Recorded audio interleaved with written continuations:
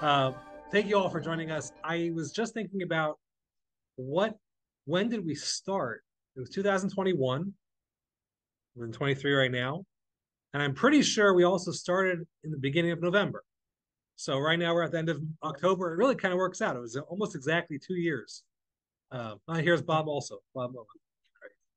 And Nelson. Okay, so yeah, we got a lot of people here tonight. Wow, this is probably our most well attended class so far. So everyone's got to slide in at the last moment, I guess, so slide into home. Um, all right. So the last thing we've been doing, we discussed. We are at the end of the 12th chapter, obviously, last chapter of the book, last verses of the book. And we've been just going through his, kind of look at this as his epilogue, right? So this is his ending statements about what we've learned throughout the entire book. In fact, the main idea that he is bringing out in this epilogue is that the the book itself is limited. It's a book. It can only tell you so many things. So 12 chapters is a discussion of all of wisdom, happiness, right? All the things that we've looked into. It's gonna be a guide, perhaps, but it's not going to be the end all to be all, right? It's not going to tell you everything that you need to know.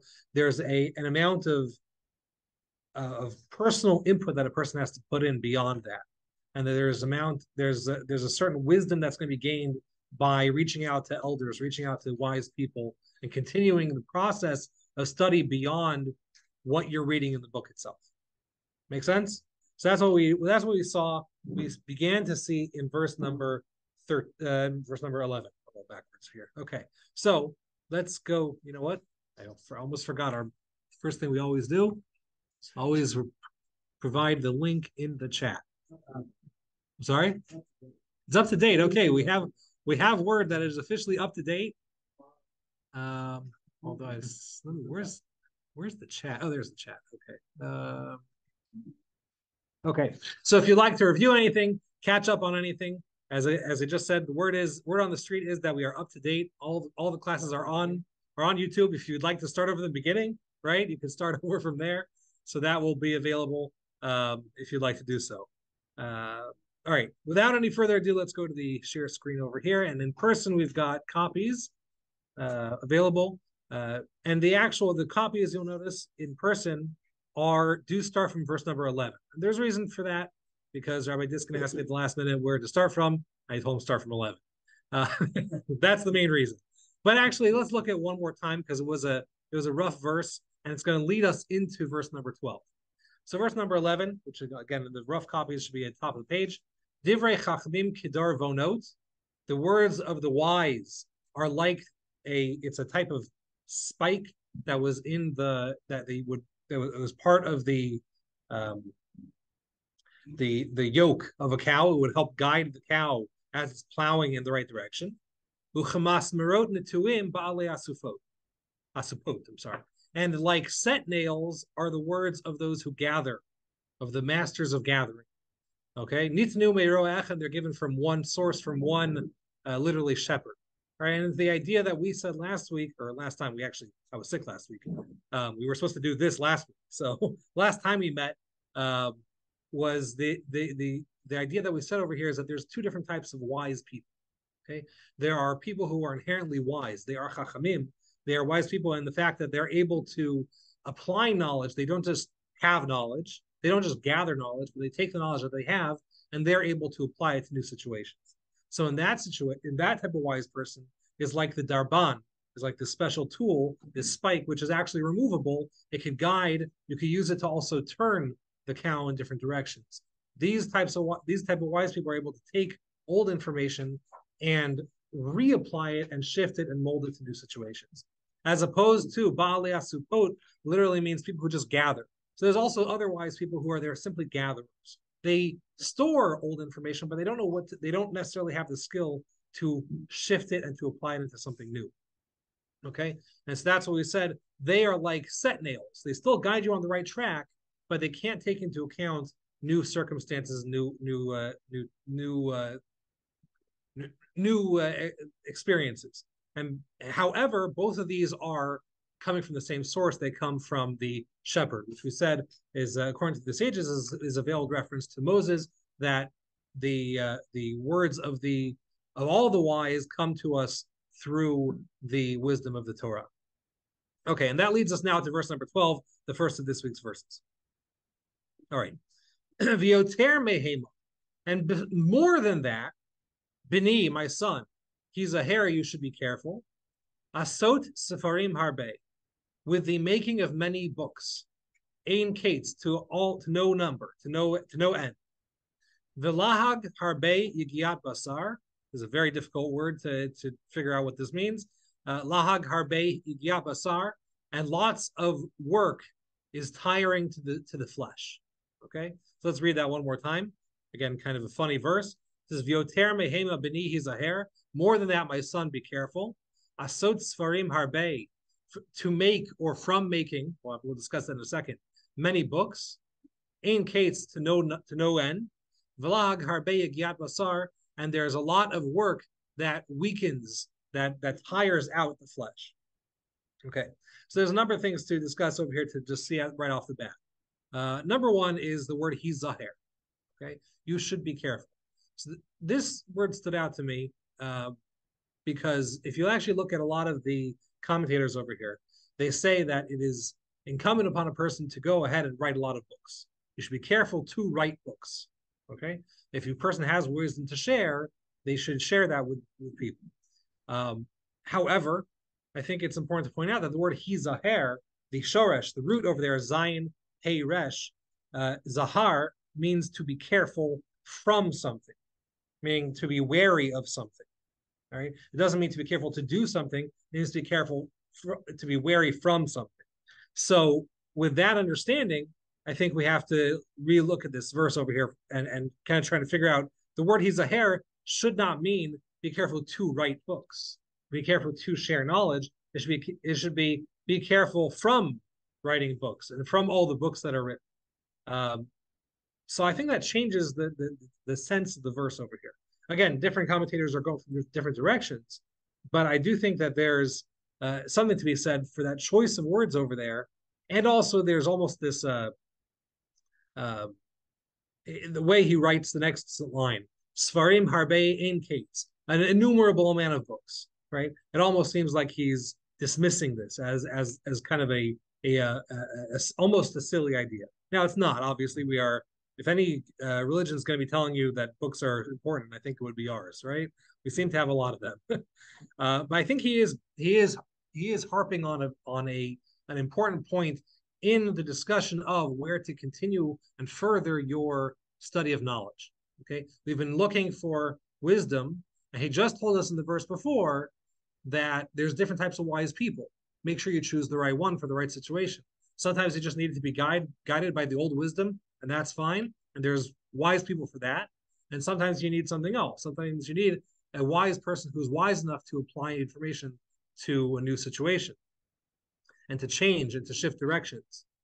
In the same sense over here, I think he's saying that there are a lot of books. He doesn't say la'asot svarim harbe. It doesn't say to make many books or from making many books. So actually, that would work in both translations of hizaher, both senses of the word. But it says asot, the fact that there is made svarim harbe, many books. Okay, so it seems to be at least what he's saying to me is, don't rely only on the books. Okay, the books serve a purpose. They absolutely serve a purpose. There's so much information and important information that is given over through the libraries of books. The wise person is not going to rely simply on that knowledge. The wise person is going to go ahead and apply something else to the process. Going to apply personal logic, is going to reach out to people who are wiser than themselves, and to go beyond the book, if you will, right? To see what's written, but also to add on to it and to think about it, not just be a receptacle of words that are written in book form, but in fact to go beyond that. I once heard a great line from a comedian. He said, "I'm the type of guy who learned social skills from books written by people who learned social skills from books." You know, it was there is that type of idea that something cannot be given. Not everything can be given over in a book form.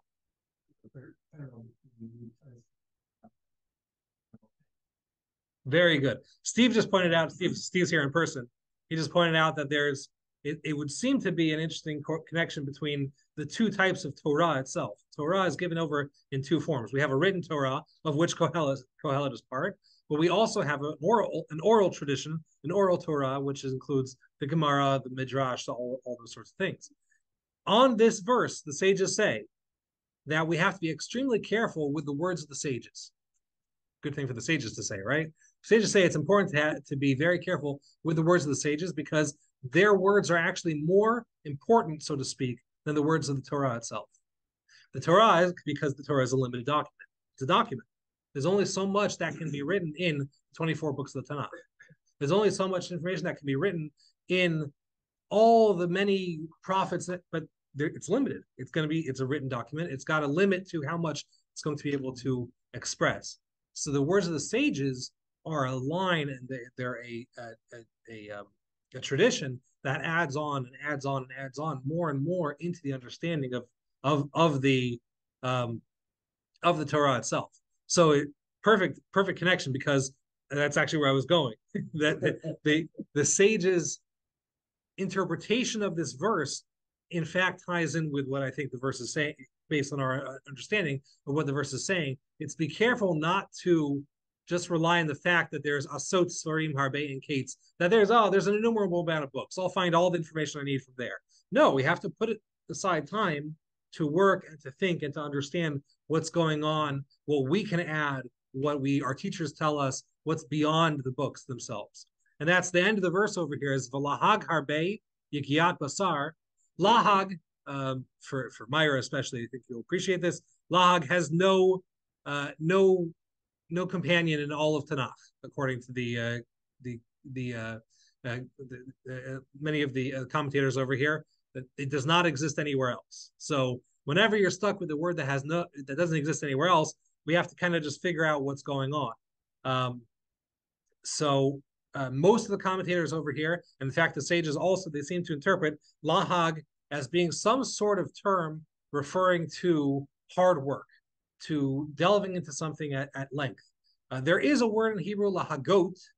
The lamed, I'm sorry, was not part of the shoresh. It's not part of the root. So hag would be the shoresh, would be the root, and that hag means to go in depth. Lahagot, the higita bo yom v'layla, that the Torah is expected to delve into it day and night. So that would be the closest connection to the word lahag.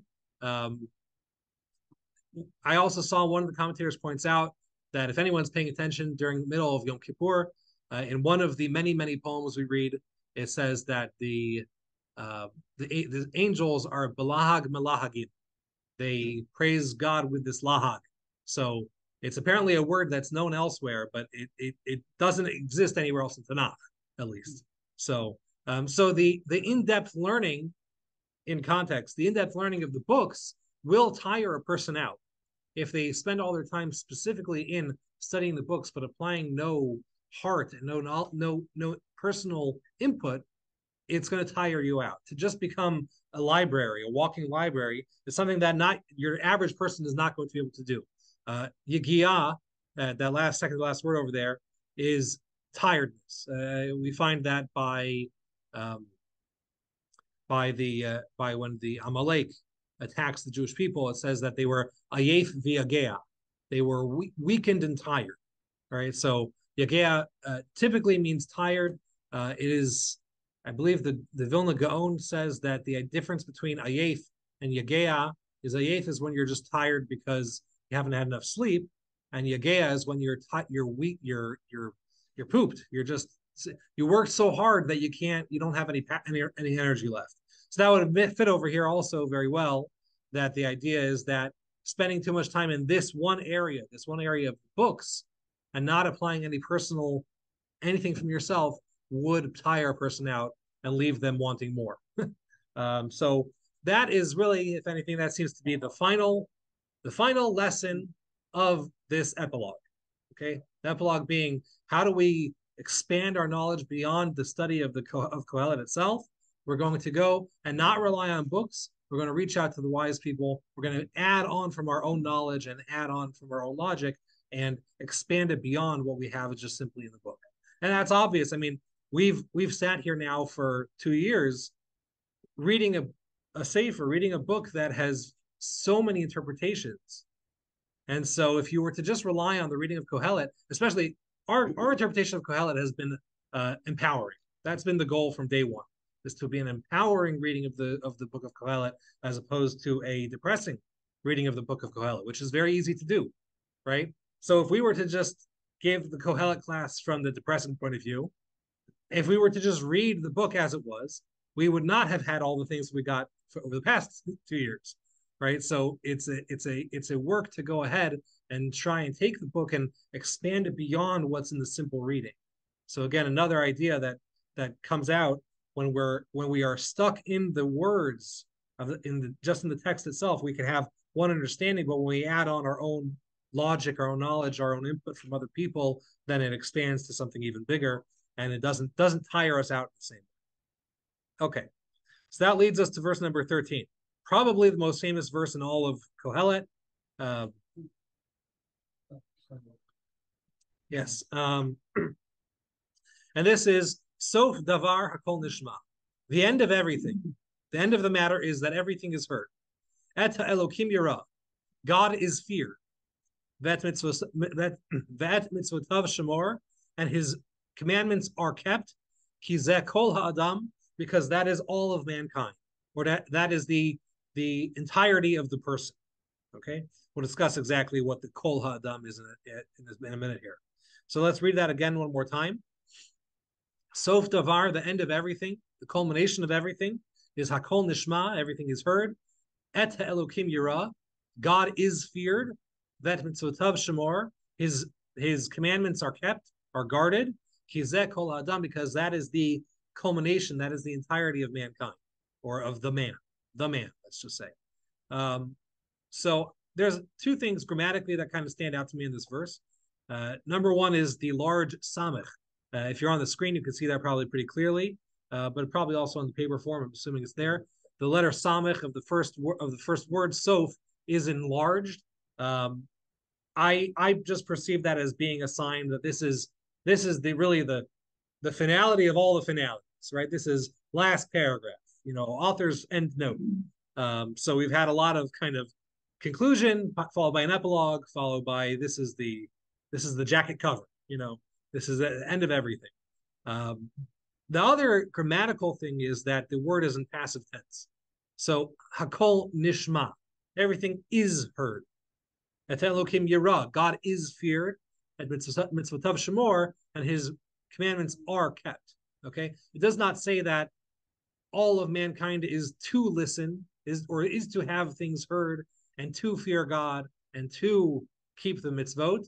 It is that they already happen. They will happen no matter what. That's interesting. I don't necessarily have an explanation of why that is. It just kind of stands out to me that the entire verse is in a passive tense. It is happening. It is happening. It's present passive, right? Yes. Okay, present passive.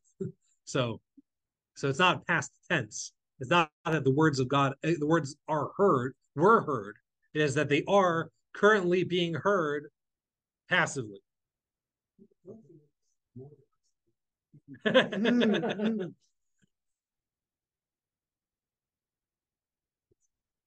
So that could be one way to read it.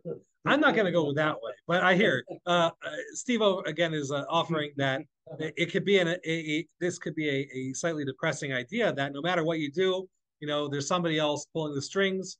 What was it? I remember my dad showed me a movie many years ago, The Secret Life of Walter Mitty, right? With what's his name? What? No, it's Danny Kaye, right? And there's a scene in there. He has a bunch of these dream scenes, right? And one of the dream scenes or imagination scenes or something like that. And there's a puppet, and there's the refrain is puppet with a puppet could do anything as long as somebody else is pulling the strings, right? So yes, you could kind of read this verse as like there's a puppet master, a master of puppets who's pulling all the strings and making sure everything happens. And there's no doubt that that's true, right? We definitely believe that that is the case. God is definitely pulling the strings. The way I understand this verse is that we've discussed the entire book of Kohelet has been a discussion of this worldly things. There was consistently over and over and over again a reference to Tachat Hashamash, under the sun, under the sun, under the sun, under the sun. From chapter 1 all the way through the very end, it was always a discussion of this world, which was the point of the book. The point of the book is to provide you with a path towards happiness in this world, to find wisdom in this world. But would King Solomon be King Solomon if he didn't go ahead and then at some point, at some time, discuss the spiritual? You know, it has to exist too. And I think that's what he's doing over here. In the last moments, he's coming in and explaining to you that I have given you a path for this world, but there is something spiritual too to focus on. There's something also spiritual that we have to spend our time thinking on, and that's going to kind of take you beyond the book to your next steps. So the end of the matter is that everything is heard, that God is feared, that his commandments are kept. So in other words, there's also expectations, there's spiritual expectations. The wise person does not stop at this world and say, okay, I got wisdom, I got happiness, I'm good to go. There is also another world. There's another dimension to live beyond this world and to go into. Earlier this week, Aki Fleshler, who's not part of this class, but he gave me a book, a gift. It's a book on Kohelet, and it's addressing Kohelet from the perspective of King Solomon himself, his own life story. So it's very interesting I've been reading through it the past couple of days, and it's very interesting because King Solomon himself is a little bit of a funny character in Tanakh. Oh, I'm sorry. Right. Oh, sorry. The book is called it's called Kohelet. There's a tagline. It's by David Kerwayne. Okay. Okay. Yeah, fine. Yes. By David Kerwayne. I think it's David Kerwayne. Yeah, so and so what he says is he points out the fact that King Solomon himself is a bit of an interesting character in the fact that he's highly spiritual, right? He's guided by wisdom. He's got this intense, passionate connection with God in his youth. But as he grows older and older, he seems to lose pieces of that to the point where, at least according to the strict reading of the text, it would seem that he is serving idols at the end of his life. Now, the sages jump in and they say, no, no, no. King Solomon never served idols. It was his wives. It was the fact that he didn't stop them. He had 1,000 wives from all different cultures. And the fact that he didn't stop them, and it wasn't his fault, or it was called by his name because he should have done something about it. Okay, that's definitely, that's the sage's interpretation. That's definitely the truth. There's no question about that. But the verse words it in that way for a purpose, to tell you that there was something lost. There was love lost at the end of his life that wasn't there, that he had in his youth. So his whole life story is actually the experience of being super intensely, emotionally, passionately connected to God and losing that along the way, and coming, this author at least is expressing this idea that he's coming at the end of his life with Kohelet to try and recapture some of that, those emotions. Very interesting thesis, I think. So I'm kind of reading that right now. But it would make sense that here, after all this discussion, all the what was Kohelet filled with? It was filled with we went this direction and that direction. It had let's see, I kind of listed over here.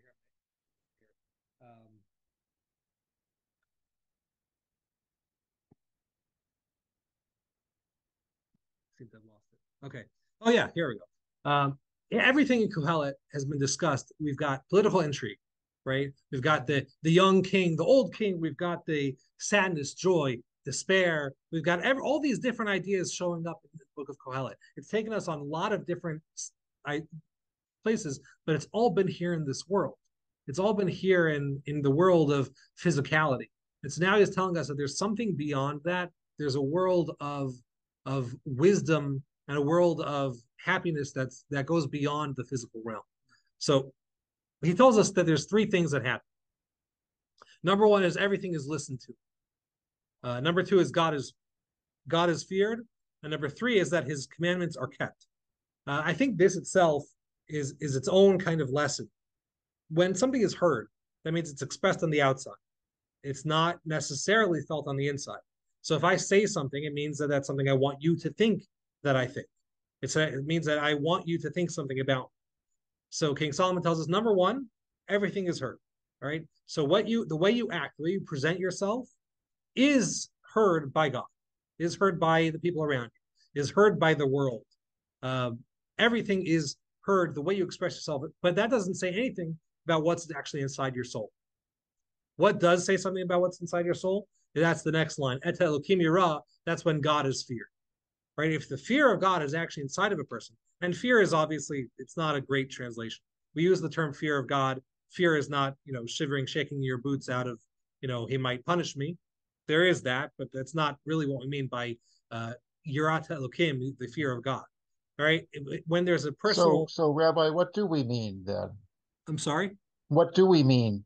So we mean a. Thank you. Jacob just asked, what do we mean if it's not, shaking in your boots, fear of God? It's awe. So right. So Jules just pointed out, part of it's awe.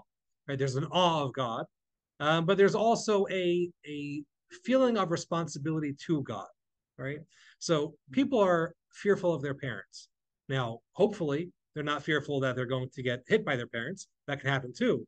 But when a little kid is fearful that their parents will, don't tell my parents, because more than anything, they're afraid that they're going to disappoint their parents, right? The power of disappointment.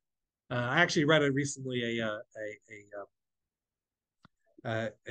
academic paper that was arguing that disappointment is a lost art, and that it's actually a great motivator. And unfortunately, people don't know how to use it or don't use it anymore. So disappointment is actually, so I would believe that we could just stop there, I guess. That Elokim yirah means that God is feared, meaning that from our perspective, we are looking towards not disappointing God. Okay? It's true. That God is we're being seen. So that fear is I'm being watched. Right. That's true. Alan Lurie is here in person. He pointed out also that there's a kind of a connection between yirah, meaning fear, and lirot, to see or to be seen, that there's kind of this connection also that to fear something is the fear of being seen by that entity in an unfavorable light, in a certain sense. I think that's a really good connection. So here we have, on one side, we've got the outside. We've got the Hakol Nishma, everything is heard. That's how I present myself to the world. But that says nothing about my insides. The insides is that Elokim yirah is that God is feared on the insides, on my insides. So that's the inside and the outside, the almost like a yin and yang, that the goal is really to reach a point where the inside and the outside match. There's this idea that when in the times of the Talmud, actually the times of the Mishnah, there was a period of time where one of the rabbis did not let anybody into the school unless they were toho kibaro, unless their insides matched their outsides. Okay, so they had to not just look religious and spiritual, but they had to see inside them, and I guess they had some sort of spiritual sight. They were able to see inside them and see if was it on the inside too. So at Elokim yirah was, in addition to a kol nishma, at Elokim yirah. And finally, and this is probably the most important one for your practical everyday experience as et mitzotav shemor, is how do the two things combine in the sense of when my outward expressions reflect my inside fear of God, that is shmirat mitzvot, that is keeping the commandments of God. Again, something that King Solomon himself struggled with. The three commandments that a king is told to do, not to have too many horses, not to have too many wives, not to have too much money, were the three things that he broke, right? So he himself understands this dichotomy of trying to be a spiritual, godly person, but also struggling with the actual demands of God himself. When you have all three of these together, which is really the third one is the other two together, that creates something that we haven't, I don't think we've seen at all yet. I'd have to look back to the rest of the book, whether we've had kol ha'adam. So we've had Adam, Adam, Adam. It comes up consistently. In fact, in this other book that I was reading, it said that the only two places where the word Adam shows up so often is the beginning of Genesis and Kohelet. It's the only time that the word Adam shows up this often. In Genesis makes sense. He's kind of the main character at the beginning. And over here we have Adam showing up consistently. It's a book of trying to find your humanity. It's a book of trying to find that human, to fulfill those human needs. And here we're saying to go beyond the human and to fulfill the spiritual needs. That creates a kol ha'adam, the all of the human. So that's almost like it almost seems to me like an evolution to a new entity that we're now dealing with, kol ha'adam. Kizeh kol ha'adam, that makes up the entire person, the entire human being, is when they have all three of those things. And which leads us now to the final verse. Right, this is verse number 14. Again, 12:14. Ki et kol ma'aseha elokim. Sorry, I right off the bat I put the comma in the wrong place. Ki et kol ma'aseh, because all of the actions, ha'elokim yavi v'mishpat, God will bring into judgment. Al kol na'alam, on all the hidden things, im tov v'imra, whether they be good or bad. Okay, let's read that one more time. Ki et kol ma'aseh, because all actions, Elokim yavi b'mishpat, God will bring into judgment. Al kol na'alam, for all the things that are forgotten, im tov v'imra, whether they are good or bad. Did you have something to say now? Oh, sorry. I thought you were going to say something. Okay. That again, this verse on face value would be kind of like wait, that's the end of the book, that he's going to bring us to judgment. And in fact, when we read this in public, in the synagogue on Sukkot, we review the previous verse. After we get to this verse, we read again verse number 13, Sof Devar Kol Nishma. So kind of doesn't end off on the word ra, doesn't end off on the word bad, and that kind of like a sour taste. But again, obviously, that's not what we're going to be looking for. I don't believe that this verse is a bad thing. It's a very interesting thing. He gives a qualification for that previous verse. We're trying to create something that's also spiritual. We're trying to go beyond the physical and create something that's spiritual, and additionally, beyond, let me reword that again, beyond just trying to be physical beings and get the most out of the physical world, we're trying to create something spiritual too. And he wants to give a qualification. Why is that? Why should I be prompted to do this? Okay, so I'm sure you can find thousands of other books that discuss this at length. He gives us one verse. Why is it worthwhile for a person to go ahead and work on the spiritual connection in addition to the physical connection, to the connection to the physical?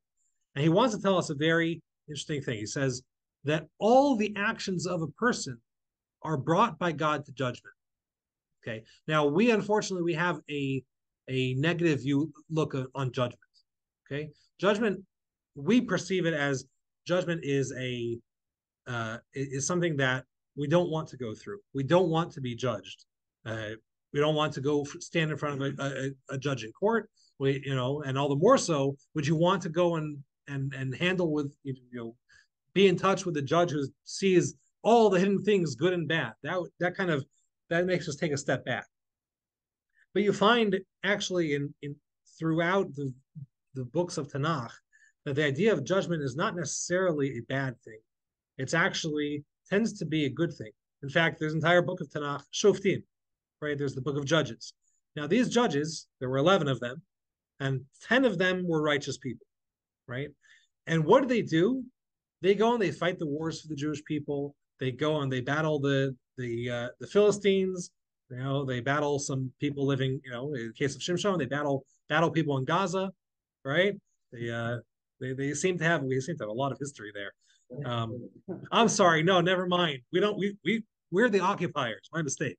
Anyway, but yeah, we'll leave that to the side for right now. Somebody's going to be watching this in 10 years, like, oh, was something going on right then? Yeah. Okay. What? Yeah, hopefully, yeah. But the idea is that a shofet is somebody who actually cares for the people. There's a verse in Tehillim, in Psalms, that says, "L'mishpatecha amdu hayom ki hakol avadecha." In your judgment, they all stand today, and they are all your servants. So to stand before somebody in judgment is not necessarily to be judged in the negative sense, but it means to have a connection with somebody. So for example, when we approach God on Rosh Hashanah, we're not simply saying that he's judging us and we shall be scared and shaking in our boots. Again, there is an aspect of that, but that's not really the main idea. The main idea is that we present ourselves to God and say that we're part of this system. We want to be part of this. We announce, we coronate God. We say we accept you as our king. So in that sense, also over here, I think the idea is not Elokim Yaviv Mishpat, that God brings everything in judgment. Scary Charlton Heston God. I guess Charlton Heston was Moses, but not still, But rather, I think it's that God is everything that we do is an aspect of our service of God, of that spiritual connection to God. So looking back at Kohelet, where you've got all these stories and kingship and oppression, and you've got struggle, and you've got happiness, and you've got gathering wealth, and we saw, I think it was in the 7th chapter, 8th chapter, somewhere like that. He had investment advice, how to invest. All these things are inherently godly because they are all relate to our connection with God. God brings everything into his judgment. Again, the word judgment not being a negative connotation, judgment being a connection to God. I'll call na'alam, everything that you forgot, that I forgot. And how many things do we, somebody tells us, remember we had this conversation 2 years ago? Like, no recollection of this at all. He doesn't forget those things. Now, there's good things and there's bad things, right? There's things that we are proud of, and there's things that we're not necessarily proud of. But all of those things are a connection to God. They're all a way that we relate to God in some way. Because Hakol Nishma, Elokim Yirah, Mitzvotav Shemor, these things are going on. God is listening, he is being feared, and his commandments are being kept. And in other words, everything that goes on, everything that we've seen is a piece of that relationship. So the final kind of hammer blow to the book of Kohelet is that everything that we've discussed is in fact spiritual. So while we've taken an approach, our approach to the book has been explicitly physical, tachat hashemesh, that everything has been discussing how to achieve things and gain things in this world. It is in and of itself a spiritual endeavor. Okay, so I think that's really the main idea, and that's clear, by the way, from the fact that what's being brought to judgment is both good and bad. You don't need to bring good to judgment necessarily, right? Must be judgment is something beyond just the English word judgment, right? Mishpat is this other all-encompassing relationship. So with that, congratulations. We have finished the book of Kohelet. Okay. Yes.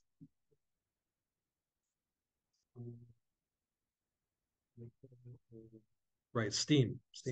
Right. Thank you, Rabbi. Right. Interesting. I like that. I have to think about that some more. So Steve is saying, I don't know if you can hear on the thing. So Steve Meyerowitz is saying over here that the beginning of the entire process was Hevel, and that's come consistently. And so we've been talking about Hevel as being, really the word Hevel means steam, S-T-E-A-M, steam.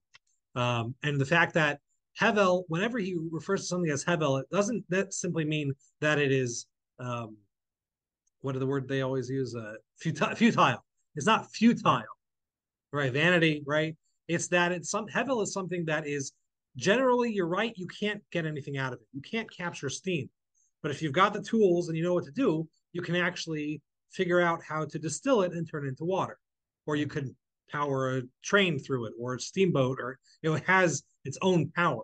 So Hevel is always things, he always talks about Hevel as things that are on face value, and in most circumstances they have no purpose. But in reality, if you know what you're doing, if you have the wisdom, you're going to be able to distill something powerful out of it. So Steve is saying how the Hevel is something that is physical, but it's made ethereal, basically. It leaves the physical realm. Water turns into steam, and then it dissipates into the air. And here we have kind of the opposite, where we've got everything physical, or I guess not the opposite. It's really kind of the same idea. Is everything physical is really spiritual in nature. So I like that idea. It's kind of full circle. Now we come back to the beginning of the book again, and we see everything being listed as Hevel.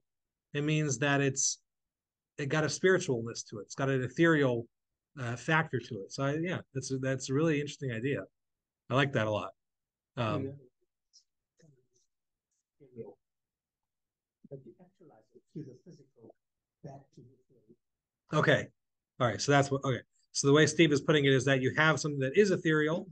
It is through the physical, it's distilled. We turn it into something physical, but then it comes back around as the ethereal again at the end. I like that. Yeah. That's what you were saying the first time. Okay. Yeah. So, yeah, I'm so happy. I'm so excited. This has really been great. I really appreciate that all of you who have all come in. Some of you are longtime sufferers, and but some people kind of come in and out, and I appreciate all of you coming, and it's really been fun. I'm hoping to come up with something else. I've been racking my brain for the right material, because not everything lends itself as well as Kohelet. So I'm trying to figure out what it is. I don't want to leave you high and dry. So Shir Shirim is interesting though, because I was thinking about that. Shir Shirim is a narrative, is a story. So you really have to discuss the story and then the allegory, which there is something there are commentaries that do that. Sorry, I just have a note here. Yes, I'm not sure who NP is, but you're right. King and Sean. Okay. King Solomon did not actually. Again, we discussed this earlier. King Solomon, according to the sages' interpretation, King Solomon was not a sinner in his own right. He did not do any sins himself. He did not do, as the verse states, he did not serve the idols themselves. He just didn't do anything about it, and that's why it got tacked onto his account. That being said, the verses put it that way. So the way the verses have it is that he did the sin. So yes, he didn't do the sin according to the tradition, but he did. If you just read the verse as it is, it would definitely seem that way. And the verse was likely written for a purpose, in order to give you that vibe, I guess, that he did that. Okay. Again, thank you for everyone on the Zoom. Sorry you couldn't make it in person, but we got a whole bunch of people here. This is, again, if we got these numbers every week, that'd be fantastic. Unfortunately, you guys, here in person we have some scotch, so